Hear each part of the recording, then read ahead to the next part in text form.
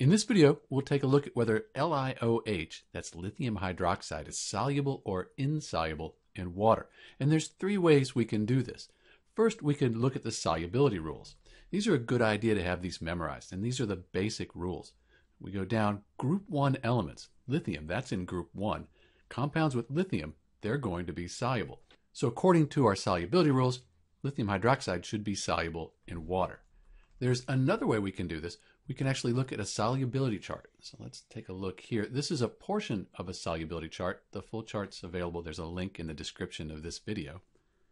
So lithium right here, LiOH, and then the anion, the negative ion, hydroxide. So we go over here and we see that lithium hydroxide, that S, that means it'll be soluble in water. It'll dissolve, it'll dissociate into Li plus and OH minus ions. These will be aqueous ions in water. So the chart tells us the same thing the rules do. Lithium hydroxide should be soluble in water. The last way we could do this is we could just get some lithium hydroxide, put it in water, and see what happens.